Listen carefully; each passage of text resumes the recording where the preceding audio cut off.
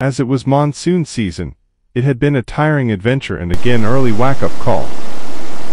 Time to drive further north of Malaysia, and our first stop would be finding the Kekelam in the state of Perlis. Ke, or in English is cave. Kekelam in English is dark cave. There is a suspension bridge that takes you into a 370-meter long natural tunnel inside. The water that flows in it flows into the Perlis River. Due to the monsoon season, you will see that the water that flows are gushing and minor flooding the river inside the cave. The cave will be closed when the flooding worsens.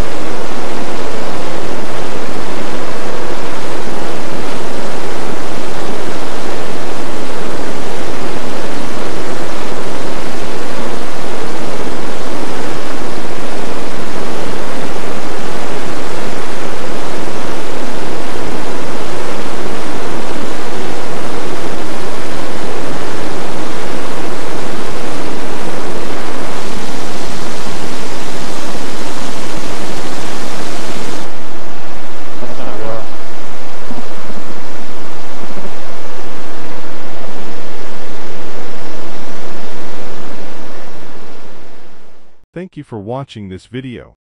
Don't forget to like and subscribe to this channel. From the northern tip of Malaysia, we drove down south to the state of Perak, a 4 hours drive.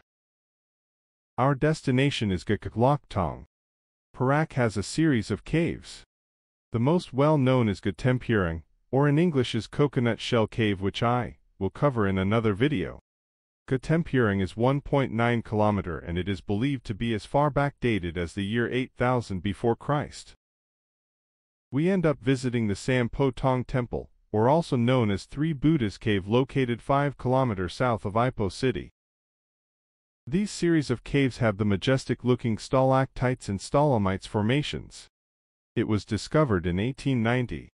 Just like Batu Caves in Kuala Lumpur, Sampotong Caves, from the steep climb of 246 steps to the opening of the cave, you are able to see the city of Ipoh and its surroundings.